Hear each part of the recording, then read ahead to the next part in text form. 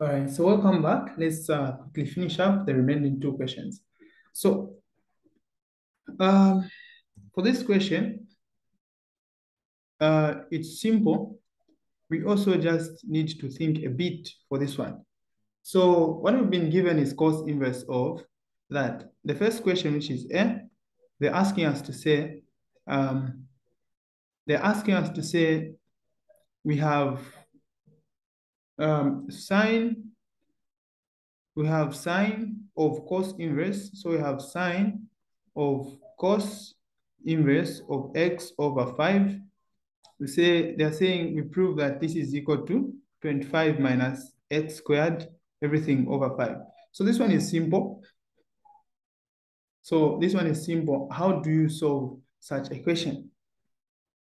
It's simple. The first thing that you need to do here is to let what is in the brackets there to any parameter, to any variable. So we can say let phi be equal to cos inverse of what?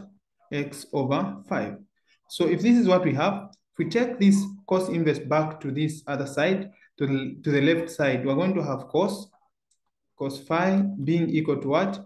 X over 5. So if this is what we have, using SOHCAHTOA,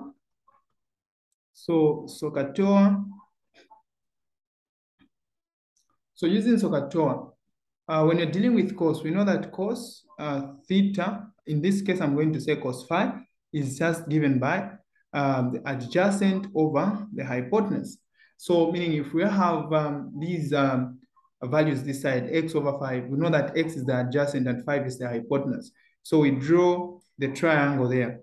So if this is our phi there, this is our phi, our adjacent to this phi is simply just x, and then our hypotenuse to phi is simply just what? 5. So to find this other side, we use the Pythagoras theorem, which states that the hypotenuse squared is equal to the adjacent squared plus the adjacent squared plus the opposite squared. So if you check, we're trying to find the opposite. So to make the opposite the subject, we're going to have the hypotenuse squared minus the adjacent squared.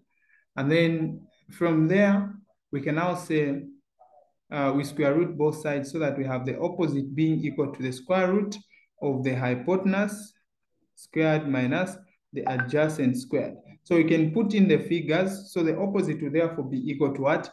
The square root of, so what is the hypotenuse? The hypotenuse is 5 here. So the hypotenuse is 5. So we say 5 squared minus the adjacent is what? Is x. So we put x squared there, meaning the opposite will therefore be equal to the square root of what?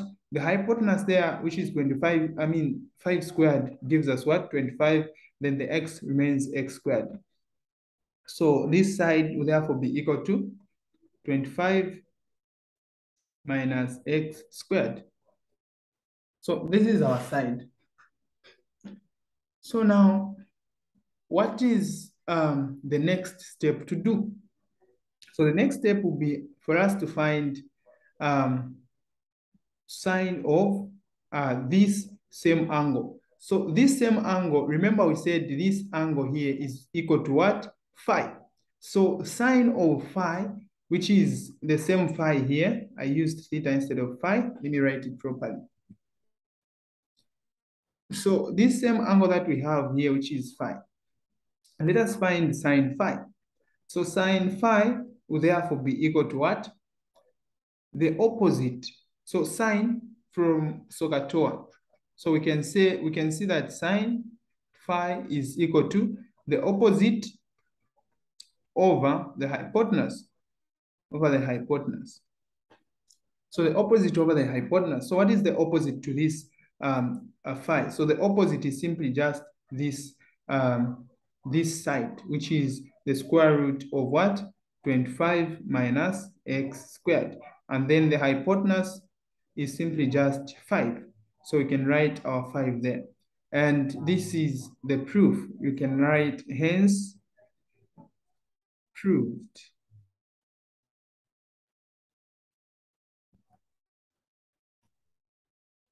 So this is how you prove. Do we have any questions? Okay, so we do the next one. So the next one is tan sine inverse of x over 2. So we do the same. They're saying this should be equal to x over the root of 4 minus x squared. So let's say our phi is equal to sine inverse of x over 2, meaning sine phi becomes what? X over 2. Then from SOHCAHTOA,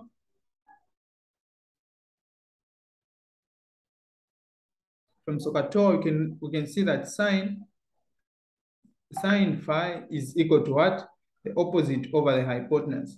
So we take the numerator as the opposite and the denominator as the hypotenuse. So if you draw the right angle triangle there, if you take this as your phi, the opposite is going to be x, and then the hypotenuse is going to be 2. So meaning this other part, using the Pythagoras theorem, we know to say finding the adjacent to the angle using Pythagoras, we know to say the hypotenuse squared is equal to the adjacent squared plus the opposite squared. So to find the adjacent, we say the adjacent squared is equal to the hypotenuse squared minus the opposite squared. And then the adjacent then becomes the root of, if you square root both sides to get rid of this 2, the adjacent becomes the root of the hypotenuse squared minus the opposite squared. So if you take this, if you check the hypotenuse of this triangle is 2, the opposite is what? Is x. So we can write them there. So we say the adjacent is equal to the square root of 2 squared minus 2 squared minus the opposite, which is x squared. So the adjacent will therefore be equal to the square root of 4 minus x squared. So we put the square root of 4 minus x squared there. So now we find tan of phi. So remember phi, we said phi is sine inverse of that. So meaning our phi there is the same as that. So what we do is to find tan phi. So tan phi will therefore be equal to what? From SOHCAHTOA, tan theta is given, tan phi is given by the opposite over the adjacent. So the opposite in this case is what? Is x. So the opposite is x, and then over the adjacent is 4. So the adjacent is 4 minus the root of 4 minus x squared. So this is exactly what you're supposed to do.